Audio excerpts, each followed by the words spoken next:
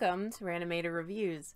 I'm Marianne, and I actually had to look back at all the videos I've recorded over the past, I think it's coming up on 3 years, or maybe, I don't know. I have no concept of time, but I actually had to look back to see if I've ever done a review of the stuff, because I've watched this countless times, and like, why wouldn't you make a review about that? I decided to pop it in while I was doing my makeup this morning and then just appreciated the ridiculous that is this movie.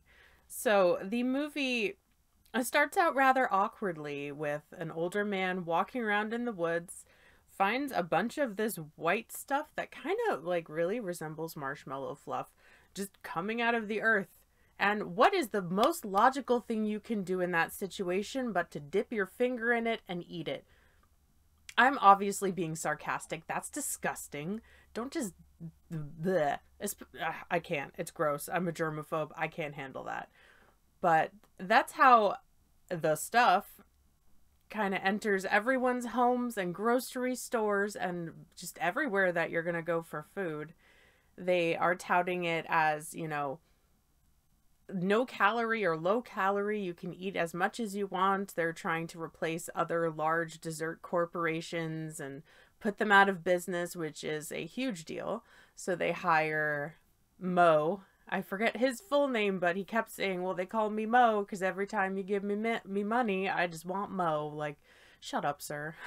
That's the douchiest thing I've ever heard. But I mean, it was the 80s, so there was a lot of that going on. He's hired to do some company espionage and derail, you know, the people that are manufacturing this stuff to, you know, shut down the monopoly. He meets up with one of the, I think she's like the head of the ad organization that's really spearheading the stuff commercials, and lies to her. But when she finds out, she still kind of just goes along with him, and he keeps reinforcing, hey, there's something wrong here. We need to figure out what's going on, shut it down. There's also a boy living with his brother and his parents. I think his name is Jason. I have a really bad memory, and I get distracted very easily. So honestly, names in movies just personally aren't important to me. But, you know, wakes up in the middle of the night kind of awkwardly as well. This movie's just full of awkward. And goes into the fridge where he sees the container of stuff leaching out, moving around. No one believes him, of course, because why would you ever believe any child in a horror movie? So he's trying to convince his parents, his brother, there's something wrong with this shit. Don't eat it. Freaks out, throws a huge temper tantrum at the grocery store, which was actually kind of, you know, enjoyable to watch, preventing other people from buying this stuff. But of course, no one takes him seriously, and that kid gets grounded. So weird series of events. You know, his temper tantrum makes it to the newspapers or the news, whatever, and Mo finds out about it, so they team up. I'm gonna leave it off here as it is spoiler free. But essentially, it's like The Blob with marshmallow fluff, which that sounds great. What did I like about this movie? I like that it is just such a bizarre movie, and the acting is so weird. Just everything is, like, you know it's a ripoff, but it's interesting to watch. And it's definitely become a cult classic. A lot of people are fans of this movie. I'm a fan of this movie. I like to watch this movie just to giggle at the parts that aren't intentionally supposed to be funny.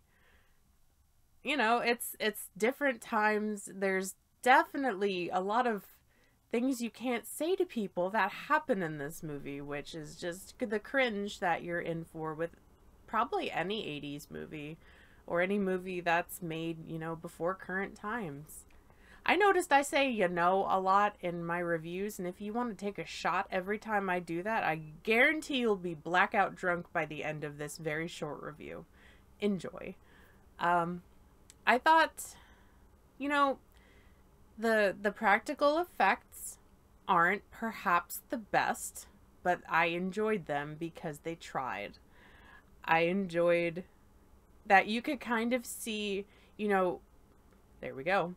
In one of the scenes where it's Mo and Lady I can't remember, and they're in bed and the stuff is coming out of the mattress, out of the pillows, and then jettisons its way onto a wall, you can definitely tell it's that room tilt trick that they used. Specifically, I remember them using this in, I think it was in Nightmare on Elm Street. There's been a bunch of movies that they've used that very, you know, it looks very seamless. It looks great. I could kind of see it.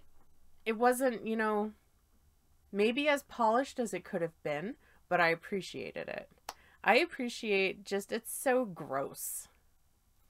There's not a lot of blood, or any blood, perhaps, in this movie.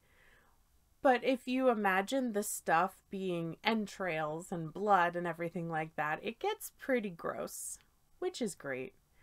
What did I not like about this movie? I do not like Mo's character. I do not enjoy the way that he talks to people, and he just seems like he's constantly sort of on the edge of sedation. He doesn't react to things the way that the other characters around him are reacting. Like they're screaming or panicking, freaking out, and he's just like, ha ha ha ha, yeah, we should run. The side comments he makes are kind of chauvinistic and definitely douchey. Perhaps that is the way that his character was meant to be. That could be the way that he was written. But I just could not connect with him. Ugh. I don't know. I feel as though maybe they could have explained the origin of the stuff a little bit more, other than, you know, it's coming up from the inside of the earth or some part of the earth. It's a strange concept. I mean, at least with other movies that have these amorphous substances rolling around and trickling out of things, they give a little bit more of a backstory, but also it didn't take away from the action or the plot or anything in the movie. So I can appreciate that. I found this, I think it's streaming on Tubi, as well as I think it's in the Shudder app on Amazon. When I selected the title, it gave me two different ways to watch, and I believe that the one I watched was Amazon Shudder app. So check that out. If you don't have that, please check out Tubi. They have full-length movies on there. They have channels. They have series. Check it out. They do have a lot of commercial breaks in there, but if you have, you know, maybe if you pee a lot or you have a short attention span and you just need things broken up a little bit, that's great for you. That's great for me. I really enjoy that app, so give it a watch. I would probably rate this like a 3 out of 5. It's definitely not a masterpiece by any measure. It's just a, you know, it's not a guilty pleasure, because I don't have guilty pleasures. I just have pleasures, and I really enjoy watching this movie over and over and over again. It never gets old. I like to introduce other people to this movie because the look of confusion on their faces is so worth it. I always love that. So, have you seen this movie? What are your thoughts on this movie? Let me know down below in a comment. Like the video if you did like the video, or you could like the video if you like Fluffernutter, or if you have been doing the drinking game I mentioned before and you need help, give it a like. If you haven't yet, please do subscribe to the channel. I'd love to have you. You can find me on Facebook at Rayanimator Reviews, Twitter, Instagram, and TikTok at Rayanimator. My solo as well as reviews with the groom are available in podcast form on iTunes. Thank you to the Farsighted Network. I haven't recorded in a few weeks, so I'm a little rusty and I forget my outro, but I hope everyone is doing well. And, you know, this, I almost forgot. The whole time I was watching this movie, all I could think about was pineapple. Because as you are eating the pineapple eats you back. Think about that.